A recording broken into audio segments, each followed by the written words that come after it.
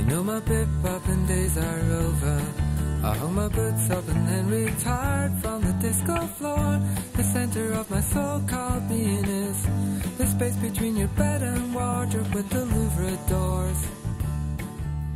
My name is B. Branch, and in 12 days my mother, Bernadette Fox, will walk out on everything she's ever known.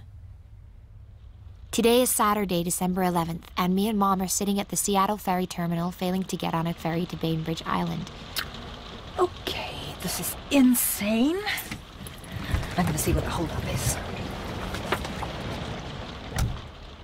You see, Mom and I had this idea that we'd escape. Life's been mad recently.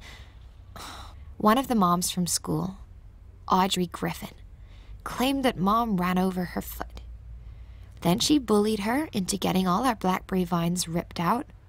Even now, she's hosting some hideous prospective parent brunch for my school in her giant house right at the bottom of our garden. Dad's away in D.C. selling his latest project for Microsoft, so me and Mom are Thelma and Louising it. Hopefully without the terminal plunge off a cliff.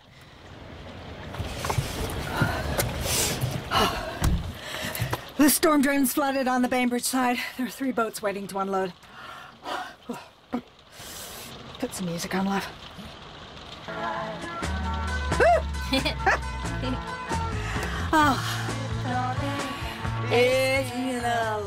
Mom opened up like the sun breaking through the clouds. You know how the first few notes of that song, there's something about George's guitar that's just so hopeful? It was like that when Mom sang. Here comes the sun, I say it's all right. I looked over and there were tears in her eyes. Oh, B, this song reminds me of you. Mom. I need you to know how hard it is for me sometimes. What's hard? The banality of life. But it won't keep me from taking you to the South Pole. We're not going to the South Pole. I know. It's 100 below zero at the South Pole. Only scientists go to the South Pole. I love you, B. I'm trying. Sometimes it works, sometimes it doesn't. Mom. This isn't working. We're not going anywhere today.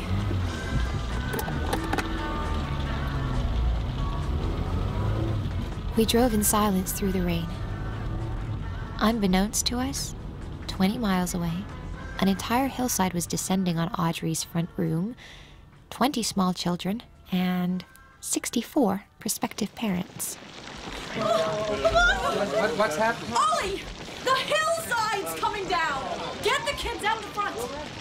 What does she mean, the hillside's coming down? Epic fail. Ollie, snap out of it! Audrey, help me get the children out! The downstream implications are enormous. Right, kids! Nobody move!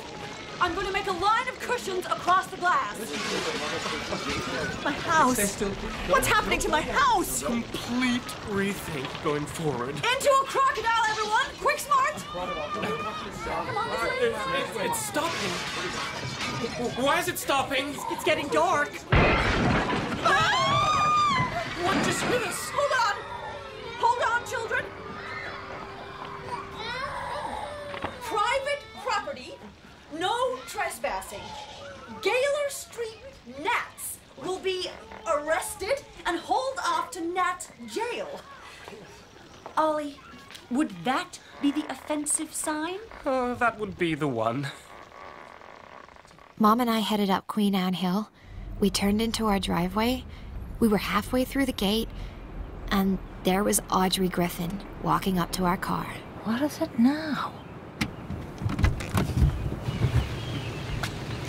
Your hillside just slid into my home during a party for prospective Gaylor Street parents. I had no idea. Was anyone hurt? Thank the Lord, no. Okay, that's good. That's good. Good? My backyard is 6 feet high in mud. My curtains are ruined. My greenhouse crushed. Seedlings killed. Specimen apple trees that have taken 25 years to establish pulled up by the roots. Heirloom rose is gone. The fire pit that I tiled myself is gone. And that sign. What sign? What kind of person puts up a sign? I'll have it taken down today. What sign? I'll pay for everything. That's the thing about Mom. She's bad with annoyances, but great in a crisis. If a waiter doesn't refill her water, look out. But when it comes to something truly bad happening, Mom plugs into this supreme calm. I think she got it from all those years half living in the children's hospital because of me. So, Mom got really calm, but this only seemed to set Audrey off worse. Audrey, the work I had done on the hillside was at your insistence. You do remember that? So none of it is your responsibility? How about the sign, then? Did I make you put that up, too? What sign? B, I did something really stupid. Audrey, I'm truly sorry about the sign. I did it on impulse the day I found you on my lawn with your gardener. Wow. So you think putting up a hateful billboard is an appropriate reaction to getting an estimate for yard work? It was an overreaction. So basically, you're insane? Don't stand there and pretend you haven't been playing this game. How about getting Gwen Goodyear to send out that email about me running over your foot? What was that? Oh, Bernadette. You really need to stop being so paranoid. Perhaps if you interacted more with people, you'd realize we're not a bunch of scary monsters out to get you. I think we're done here. You know, Bea never would have got accepted to Gaylor Street if they knew she lived in this house. You come in here with your Microsoft money and think you belong? None of the other mothers like you, Bernadette. We had an 8th grade Moms and Daughters Thanksgiving on Whidbey Island, but we didn't invite you and Bea. Don't you dare drag Bea into this. Oh, we love Bea! It just goes to show how resilient children are that she's turned out so well in spite of it all. If Bea were my daughter, and I know I'm speaking for every mother at Whidbey Island, we'd never ship her off to boarding school. I want to go to boarding school. You want to escape, and who can blame you? Bea. Ow. I pray for you, Bea. I really do. You pray for yourself. I know I shouldn't have hit her, but I was just so mad. Oh, my darling, come here. You're super cool. You know that. Mom wasn't the same after that. I don't care what Dad or the doctors or the police or anybody says. It was Audrey Griffin screaming at Mom that made her never the same again. Dr. Kurtz? Hello. You don't know me. My name's Elgin Branch. Good afternoon, Mr. Branch. My friend Hannah Dillard sang your praises after her husband, Frank, stayed at Madrona Hill. Okay. I'm deeply concerned about my spouse. Her name is Bernadette Fox, and I fear she's very sick. Oh. I don't really know what to tell you. I can't believe I'm making this call. Look, I'm going to give you a bit of background, okay? Mm-hmm. We met 25 years ago in L.A. Bernadette was a rising star in architecture. She was beautiful and funny, and well, I fell in love. She ran into trouble at work, and I was offered a great work opportunity in Seattle, so we got out of L.A. Bernadette became pregnant and had the first of a series of miscarriages. It was 3 years before she made it through the first term. Our daughter, Bea, was born prematurely. She was very sick, finally diagnosed with hypoplastic left heart syndrome. You've been through the mill, Mr. Branch. Bernadette immersed herself in Bea's recovery. I mean, I worked longer and longer hours. By the time Bea entered kindergarten, she was healthy. I just assumed that Bernadette would return to her architecture practice, but she wasn't interested. I encouraged her to make friends, but she claimed that she tried and nobody liked her. She hates Seattle.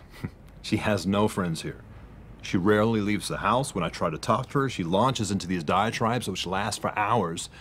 She has no solutions, no answers. I was walking to lunch on Friday with some colleagues when one pointed to Bernadette asleep on a couch in a pharmacy. She was wearing a fishing vest. Bernadette does not fish. When I woke her up, she said, "Hello, Elgie, I'm waiting for some Haldol." Right. She's taking an antipsychotic. What am I meant to think? I rescheduled a business trip so we could go to dinner and talk it over. I was surprised to see you at the pharmacy today. Shh. She was eavesdropping on the table behind us. They don't know the difference between a burrito and an enchilada. What do they look like? I don't want to turn around. People. Bernadette, they look like people. What kind of... They're covered in tattoos. About today. Oh, was that one of the gnats you were with from Gaylor Street? Sue Lynn is my new admin. Those gnats have always hated me. She's gonna turn you against me. That's ridiculous. Nobody hates you. The waiter. He's about to take their order. Oh, I can't hear. Bernadette, if you lean any further back, you can... Oh, whoa! Whoa! Oh. Are you okay? Yeah, I'm fine. Did you see the tattoo one of them had on the inside of his arm? It looked like a roll of tape. Know what one of the guys at the drive-thru Starbucks has on his forearm? A paper clip. It used to be so daring to get a tattoo, and now people are tattooing office supplies on their bodies. You know what I say? I say, dare not to get a tattoo. Oh my God! It's not just any roll of tape. It is literally Scotch tape with the green and black plaid. God, I hate the chips here. What were you saying? I'm curious about the medicine they wouldn't fill for you at the pharmacy. Oh, I don't know. A doctor wrote me a prescription, and it turned out to be hollow. Is it your insomnia? Have you not been sleeping? No. I'm just anxious about the trip. What are you so anxious about? The Drake Passage. People. I'm not good when exposed to people. I think we need to find someone you can talk to. I'm talking to you, aren't I? Fishing vests? Sleeping in public? Agoraphobia? Antipsychotic medication? When Bea was 2, she developed a strange attachment to a book Bernadette and I bought from a street vendor in Rome. It had photographs of present-day ruins with overlays of how they looked in their heyday. I realized I was looking at Bernadette, past and present. There was this terrifying chasm between the woman I fell in love with and the one sitting across from me. We came home and Bernadette went to sleep, and I went to look in the medicine cabinet and found dozens of prescription bottles, Xanax, Klonopin, Ambien, Halcyon, Trazodone. All the bottles were empty. We are meant to be taking our daughter to Antarctica in 2 weeks. I've been thinking that Bea and I should go while Bernadette checks into Madrona Hill. What do you think, Doctor? Is that possible? I think, Elgin, I need to pay you and your wife a little visit.